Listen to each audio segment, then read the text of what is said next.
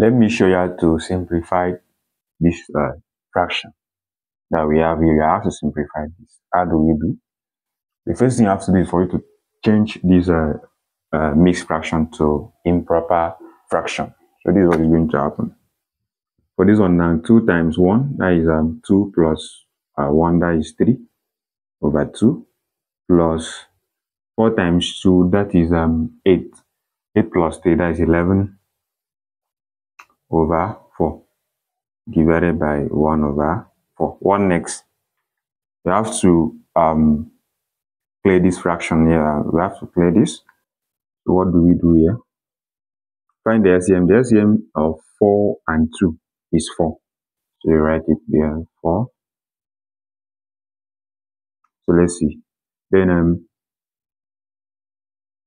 4 divided by 2, that will give you 2. 2 times 3, that is 6, plus 4 divided by itself, that is 1. 1 times 11 is still 11. So divided by what? 1 over 4.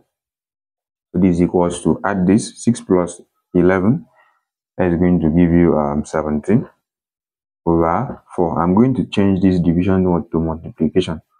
So when I do that, the denominator of this guy now, this 4 will turn to the numerator, and this one will turn to what?